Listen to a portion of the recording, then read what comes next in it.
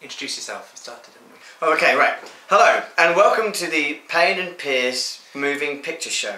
My name is Payne. And my name is Robert Pearce. Now, some of you may recognise this from the podcast that we do, the Payne and Pearce podcast. The Payne and Pearce podcast, which is available through our website and on Facebook and Twitter. It's been very, very well received by you, the general public, so thank you very much. And we thought you deserved the opportunity to see our faces because one of us is beautiful. Oh, thanks, Rob. So, we decided to do, with our YouTube channel that we've been posting stuff on from the podcast, and with the YouTube channel we had, we thought we'd do an elongated video for you guys to check out. It's so ugly. It's not you, is it? So this is the Payne and Pearce podcast, which will end, not the podcast, the moving picture show, but like the podcast, it will end with us doing a story time. We'll have different sections of the show to show you, so to show a lot there, and different things and bits and bobs. What's wrong? It's going to basically be like an amazing television programme. What, like the X Factor?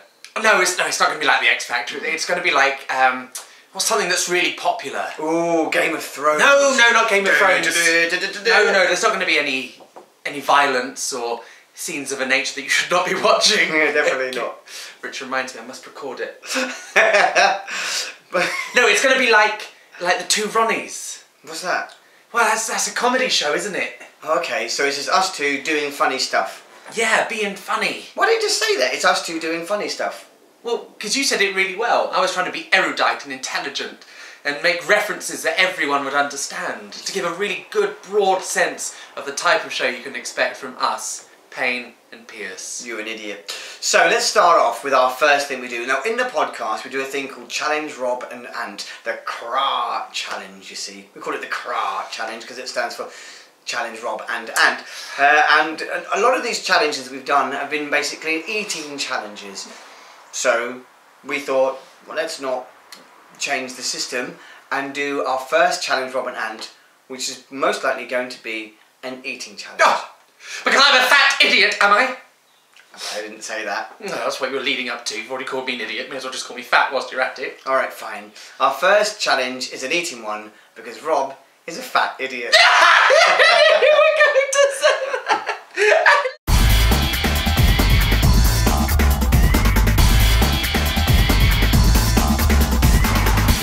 So, here we are. This is the Challenge Rob and Ant, and the challenge today is to eat as many butterfly cakes as we can within 2 minutes. Now, there is going to be a catch. It's easy. Ah, that's what I was worried about. Put your hands away. Because the catch is, we are not going to use our hands. We can only use our mouths, maybe our noses. What? Okay. So, we've got 2 minutes. Right, so you press start then. Maybe use your hand for this one. So I can use my hand? Only to press start and then your hand has to go away immediately. Okay, are you ready? I'm ready. Official adjudicator, are you ready? I am. In that case, 3, 2, 1, go.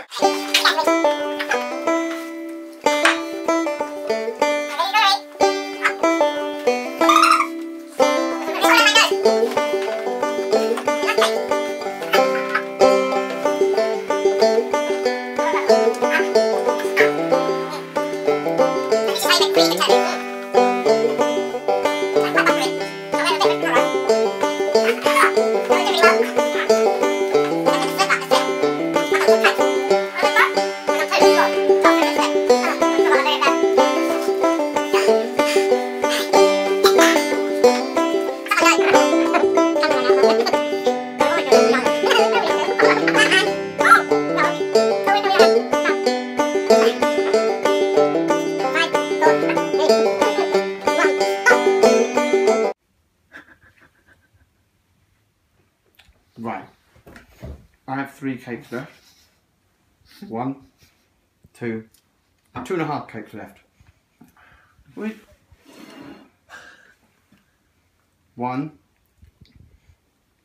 What, half? I've got 2 cakes left, really, haven't I? How did you do that? I just put my head right in like that. I was winning. So, you've lost. Yeah. Fine. Now, there is a forfeit. What's the forfeit? Well, the forfeit is that I am just going to do this.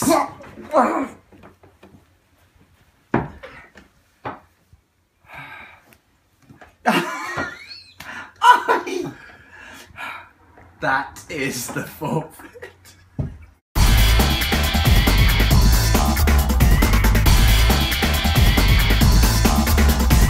So, that was the first Payne and Pearce moving picture show, Challenge Rob and Ant, and I am victorious. Well, no, you can eat more than most people, so obviously you were going to win that one. Well, I've been cheated and didn't win. Well, I didn't realise you cheated, otherwise I would have slowed down. Now, listen, we need to introduce you to the third member of Payne and Pearce. The and, if you will. Yes. And also the hand. Because, yeah. Hand's a hand. Yes, so ladies and gentlemen, boys and girls, animals and pig farmers, whoever's watching, let us introduce you to Dizzy the Dragon. Where is he?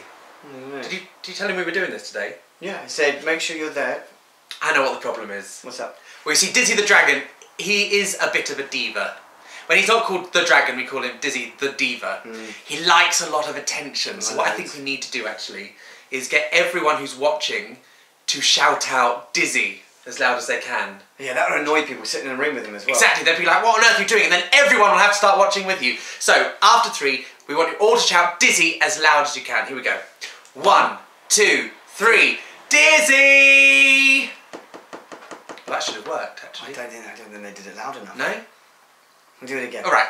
Even louder this time. Make sure that your brothers and sisters can hear you upstairs. Here we go. After 3. 1, 2, 3. Dizzy! Wow! This is Dizzy the Dragon. Hi, Dizzy. Hello, everyone!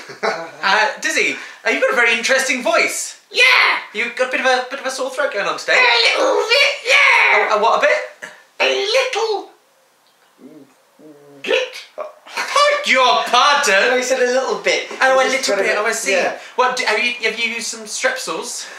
Sucked on some sweets? Well, yeah, actually, I've got a bit of a sore throat at the moment, so I did have a throat lozenge, and that way, that they're not... Oh, stop it. What are you doing? I can't do ventriloquism very well. I'll show you how to do it. Go on then. Hello, everybody. Nana is in your own. How are you? Well, that's rubbish. No, it's really good. That was my drunk ventriloquist. Well, it wasn't very good. You've been drinking too many bottles of gear. Look, this is how you do it, ready? Right. Hello! My name is Dizzy. This is Dizzy the Dragon, right? And every once in a while, Dizzy comes out with us when we do live shows and when we do parties and stuff. And Dizzy is going to get involved in the Payne and Pearce moving picture show, aren't you, Dizzy? Yes. Fantastic. But I imagine for some of it, Dizzy, you might like to mime. Yeah. Yeah. I think that might be the... Yes. Right, so, well, it's... Hi, Dizzy. It's nice to see you, Dizzy. Why don't you go and get ready for the next segment? All right. Everyone say bye, Dizzy. Bye, Dizzy. Here I go. Oh, did you see that? That's amazing, a real flying dragon. Next thing you know, he'll be breathing fire. I can't do that. Well, I still don't see why we couldn't use the bus. Because we can't afford the bus. What we need is a money-making scheme. How are we going to make money?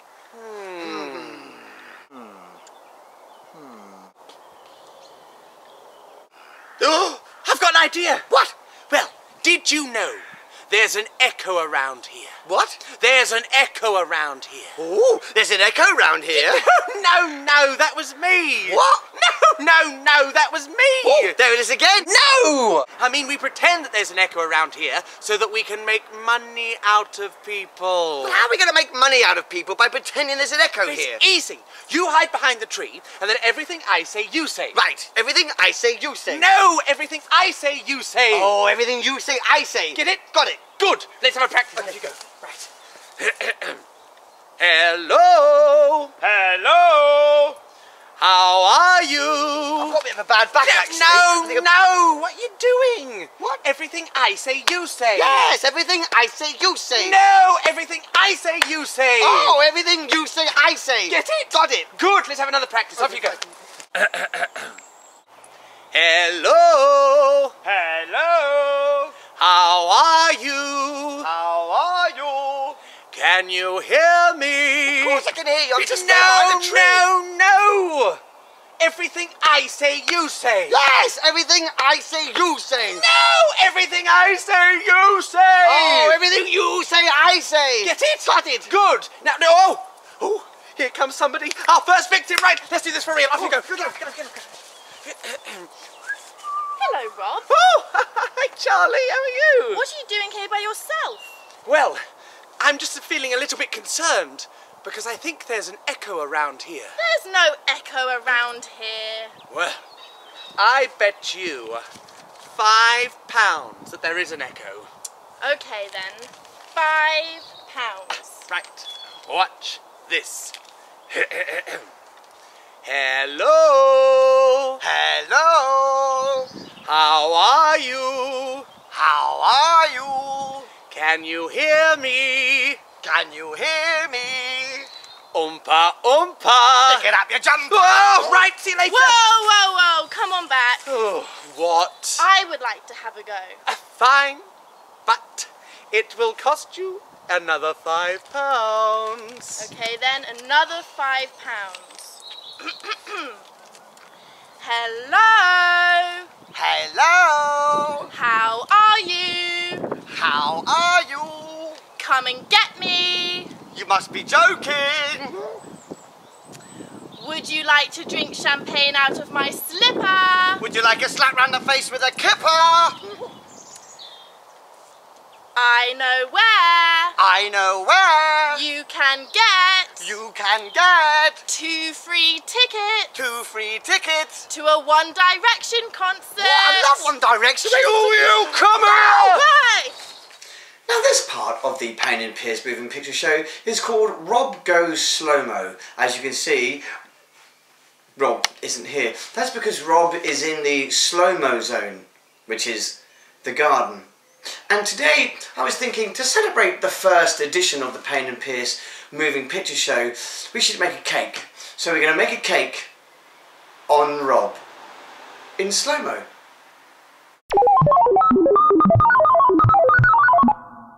So the first ingredient in our slow-mo cake is egg. So That's good. let's start off with an egg. Ready? Yeah, go on.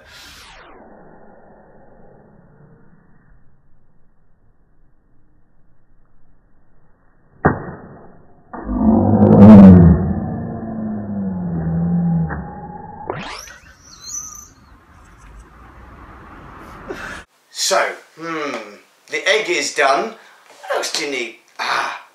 Flour. Yes, flour is the next ingredient in our slow-mo cake. What? Yep, here we go, ready?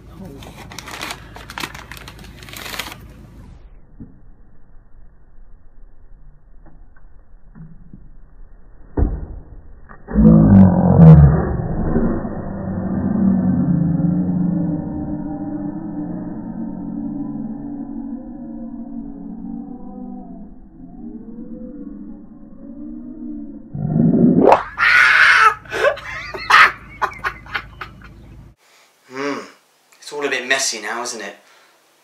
Maybe a little touch of water. Our final ingredient is a dash of water. What? We make the cake, not bread. I need to go up higher. I'll go on the stool like that. I'll take the spoon out. Thank you. Are you ready? Yeah. Okay. Here we go.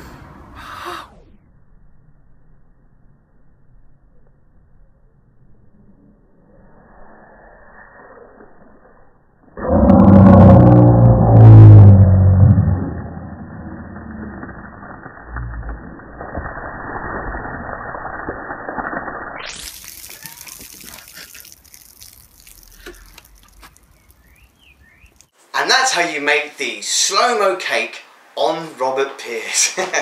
And now you stick him in the oven for about 20 minutes until he cooks up into a lovely big fluffy cake we can all enjoy.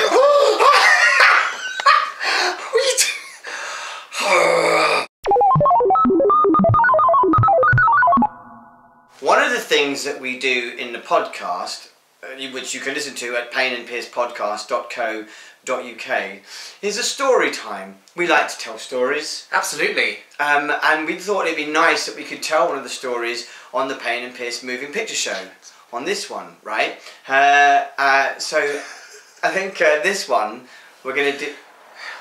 Tell them. I'm trying to tell them. What story are we going to do? We're going to do Jack and the Beanstalk. Oh, Jack and the Beanstalk.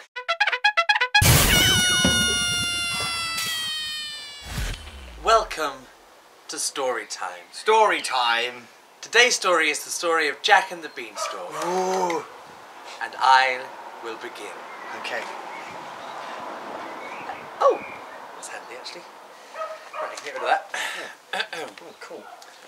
Once upon a time, there was a handsome lad called Jack Trot. I'll be that. Oh. Hello, I'm Jack Trot. He was strong, good-looking, Oh. and beautifully bald. Did you write this? Yeah. Good, because nobody is beautifully bald. His shiny head was the talk of the town, and all the ladies wanted to be his girlfriend, but were too shy to say anything to him. Probably. Jack lived with his strange, ugly, grumpy, and slightly farty mum in a... Why? Oh! What? Why are you being a camp parrot? I'm not really good at pretending to be a woman. Well, I'm quite experienced at playing the pantomime dame, so shall I be the mum? Okay, you be the All mum, right. I'll be Jack. In that case, Jack lived with his 5'10", rugged, handsome, and incredibly intelligent mum in a cottage in a clearing in the woods. Jack and his mum didn't have any money and were really struggling to make ends meet. So one day, Jack's mum said, "Now, Jack, my handsome son, Yes, Mum? we just haven't got enough money, so I'm afraid we are going to have to sell our beloved cow, Daisy." Not Daisy. She's not just our cow, she's like my best friend.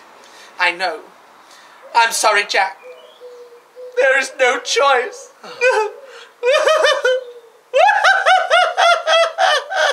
What are you doing? I'm crying. Oh, blimey. So the next day, Jack took Daisy to the local market. Oh, we haven't got a cow. What do you mean you haven't got a cow? You knew that we were doing this story today. What about Dizzy? The dragon? Daisy. It works. Okay, fine. So, start again. Right. So the next day, Jack took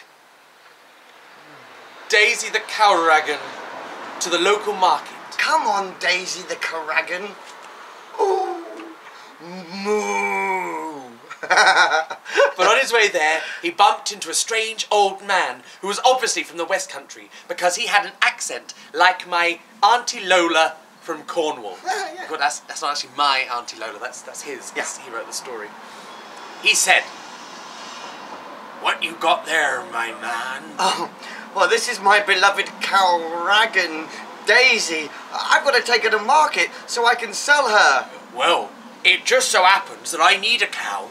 I will take her off your hands and pay you with a bag of magic beans."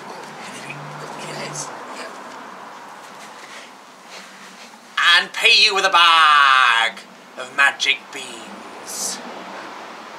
That's all I had. This is going very well so far. What? Magic beans? Well, that sounds amazing. You will take good care of Daisy, won't you? Yar, thank you, my lad. Come on, Daisy. Let's get you to McDonald's. Hey? Old McDonald's? Oh, that's all right then. Bye-bye, Daisy. So Jack rushed home with his bag of magic beans with a smile on his face and his heart beating a happy tune. When he got home, his mum greeted him at the door. Jack, my wonderfully handsome, charismatically bald son. How was your trip to the market? Did you sell the dragon? Well, Mum, I didn't even have to get to the market because I met an old man on the way there, and I sold Daisy the dragon to him. Well, that is strange. How much did you get for her? I got some magic beans. Beans? Beans? I'm not just beans, Mum. Magic beans. You sold our beloved dragon for magic beans? There is no such thing as magic beans, you stupid, good-looking... Sorry about this. Idiot. With that, she threw the beans away into the garden. And stormed off to bed and fell straight asleep and snored an angry snore. What? It's not an angry snore. Ooh. Oh, I heard that. Okay. Jack felt bad and went off to bed to feel asleep. No. Jack felt bad. No.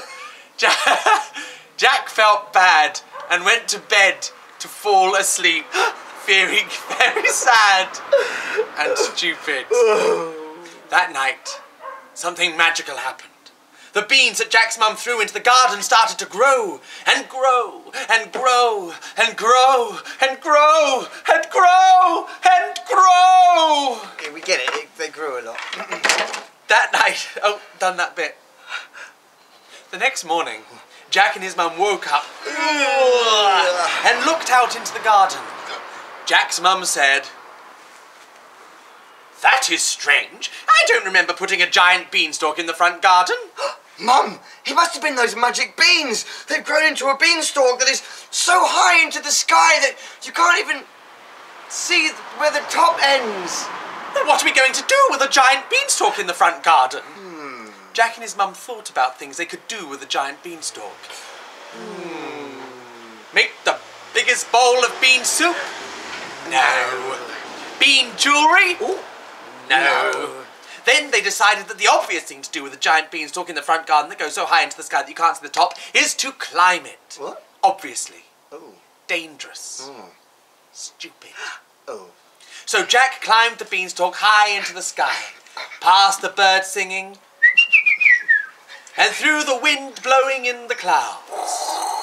When he was in the clouds, he couldn't see much, but as he climbed out to the top of them, the strangest thing beheld his vision. Beheld his vision? Yes, beheld his vision. What do you mean, beheld his vision? He saw something strange. Why don't you just say that then? All right. When he climbed out to the top of the clouds, he saw something strange. That's better, well done. Jack saw a massive castle in the clouds. Oh, God. Get the castle, get the castle. And a path that led to its door. Do the path, where's the path? Yeah. So Jack disregarded any bit of scientific facts about clouds being a non-solid gaseous forms and jumped off of the beanstalk and walked along the path to the massive, and I mean really massive castle with a drawbridge. When he got there, he was able to slip under the door. Oh.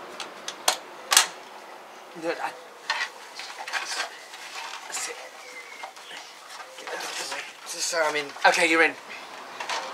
Which towered above him, and when he got inside, the strangest sound beheld his ears. Beheld his ears? Sorry, he heard something strange. He could hear a noise that sounded like thunder rolling through the valley, and the sound of a gale-force wind chasing it. Slow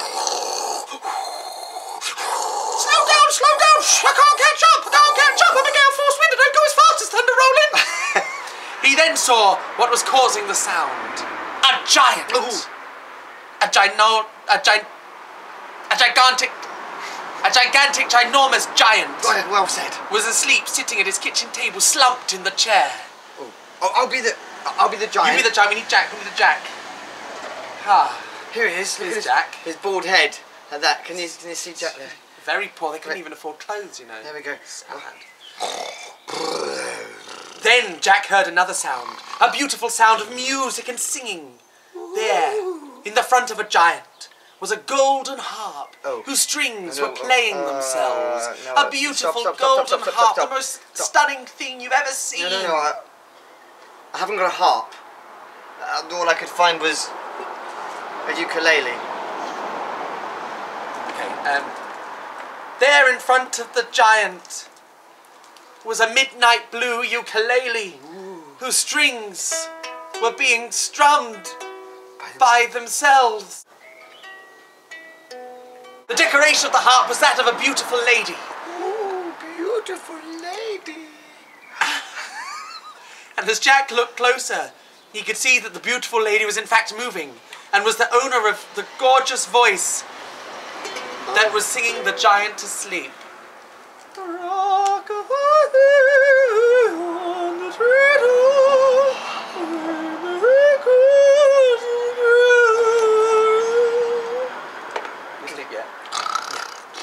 Jack thought to himself that a magic singing harp would make people travel for miles and pay to see it if he owned them all. People travel for miles and pay to see it. And if he owned it, then all of his and his mum's money problems would be over. He silently climbed up onto the table. Silently. Shh. And when the harp saw him, she stopped singing and said in her beautiful melodic voice,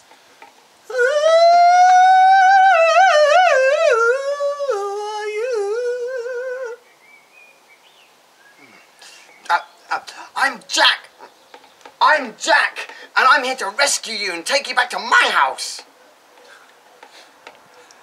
But I belong to the giant. I sing him songs to help him sleep, and when I stop singing, he wakes up.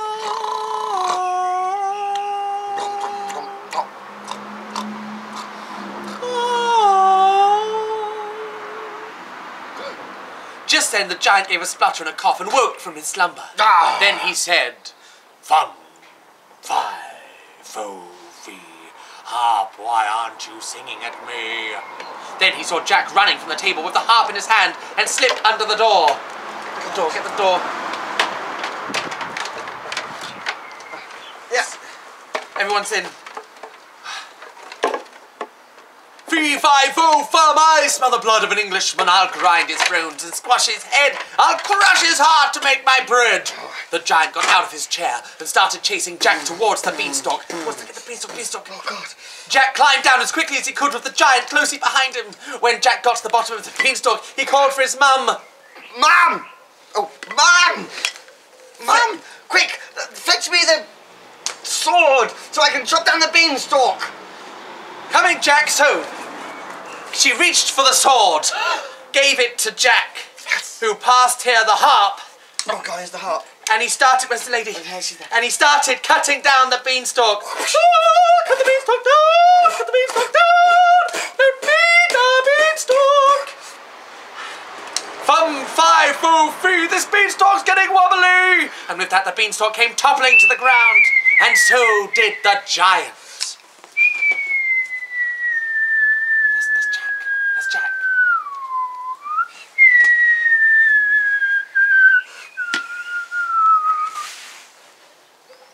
Splat. The giant was dead, and Jack and his mum had the harp. They put it on the kitchen table and it started to play. Just then, there was a knock at the door. Huh? Oh, that makes sense. Jack answered, and standing there was the police. What? Jack Trot, I'm arresting you for theft, breaking and entering, and worst of all, a giant murder. You have the right to remain silent. If you refuse that right, anything you can say will be used in a court of law. Thank you. Midsummer murders. They took Jack away and put him in prison, where he was very popular with some of the inmates. And the moral of the story is, just because you haven't got the money, it doesn't mean that you can break into someone else's property and take their things, even if what their magical thing is something like a singing ukulele. And you definitely should not murder them. Yes. It's against the law. And it's not right. The end. And that was Jack and the Beanstalk, expertly read by Mr. Robert Pearce. And expertly performed by Mr. Ant Payne. Thank you very much. My pleasure. Thank you very much. Thank you. And we'll have another story next time on the Payne and Pearce Moving Picture Show. But we always finish our podcast with the story time. And also now, this is the end of the Payne and Pearce Moving Picture Show as well. But don't worry, if you would like to keep up to date with what else we're doing, you can find us on Facebook, Payne and Pearce Podcast. And on Twitter, Payne and Pearce. and you can check out our website, which is payneandpearcepodcast.co.uk.